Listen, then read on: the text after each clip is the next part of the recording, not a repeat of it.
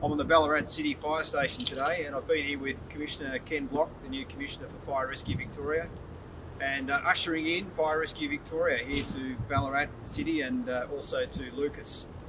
Importantly though, it's also a day for CFA to say farewell to their staff that were here, and I've had the pleasure to talk to the on-shift crew today and wish them well in their careers now with Fire Rescue Victoria and thank them very much for their time with CFA.